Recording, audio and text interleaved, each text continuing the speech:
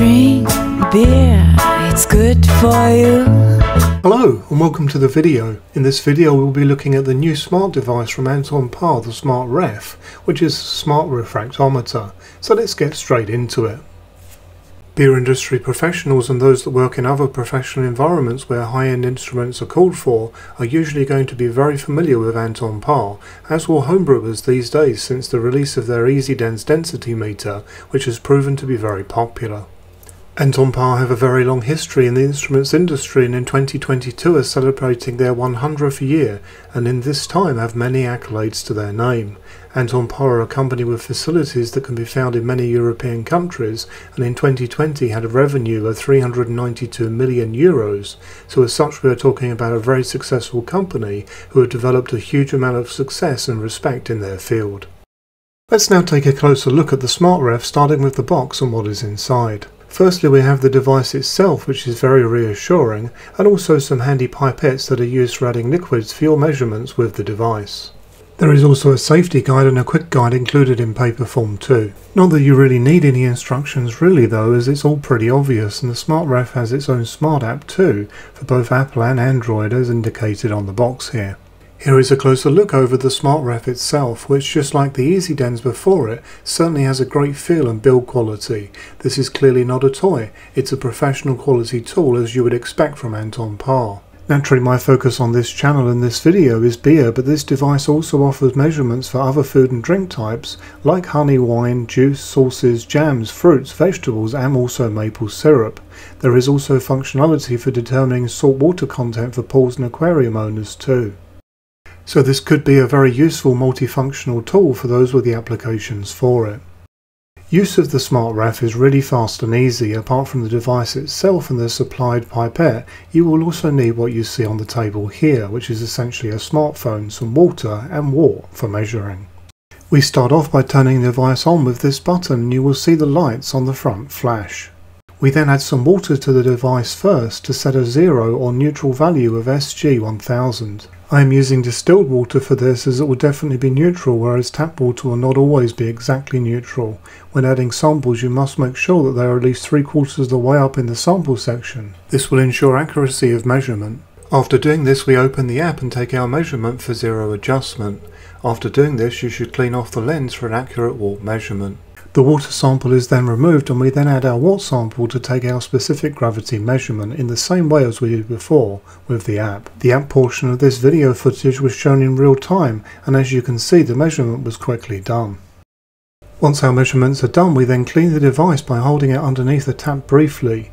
You should then give the sample section a wipe clean with a clean cloth.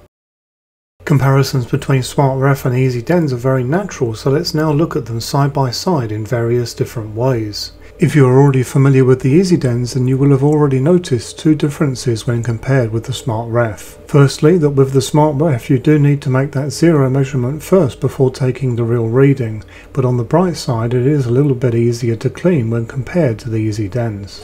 The other good news is that SmartRef is actually cheaper to buy compared to the EasyDens. Please check on Anton Paar's website for details of pricing in your area after watching this video of course. Plus if you are watching this video within 2 months of release, then you can also obtain a further 10% discount as a David Heath Homebrew viewer. Full details can be found in this video's description section. It should also be understood that the SmartRef is a refractometer, so as such readings are made using refraction of light, and the Smart app automatically makes the needed corrections for wort and alcohol correction.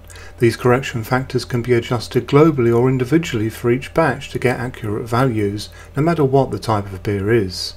Naturally this can only be made accurate for sucrose water samples. However, the SmartRef is suitable for use before, during and after fermentation, just like the EasyDens. The capital difference however with the EasyDens is that you have a density meter, which allows the device to determine Plato and specific gravity results directly, so completely without calculations and adjustments as such, which also allows for some extra accuracy. Another advantage of the EasyDens, be it a small one, is that it has an increased measurement range, as you can see on screen, but frankly I do not believe that this will impact your average beer brewer, but it might if you intend to use the device for other purposes as well as beer brewing. The SmartRef does have a nice advantage though, in that its sample amount needed is smaller than the sample requirement on the EasyDens, but I think it is fair to say that they are both very small amounts anyway, especially when compared to regular hydrometer requirements. When it comes to power, the EasyDens uses 2 AA batteries, whereas the SmartRef uses 2 AAA batteries. These can be standard alkaline or rechargeable for both units. With the EasyDens, this equates to over 40 hours of powered on use, whereas the SmartRef will give you around 10,000 measurements, so these are both cheap and efficient power-wise. I know you have been waiting for it, but I have saved the best for last, which is simply how accurate these are. When it comes to accuracy, shown on the screen are the levels given by Anton Paar, which are in bricks. Both of these values are so small that they are both in the same specific gravity range of 1.001 of accuracy, which is of course as good as it really gets. And you simply cannot expect or obtain that from anything else at a cheaper price point.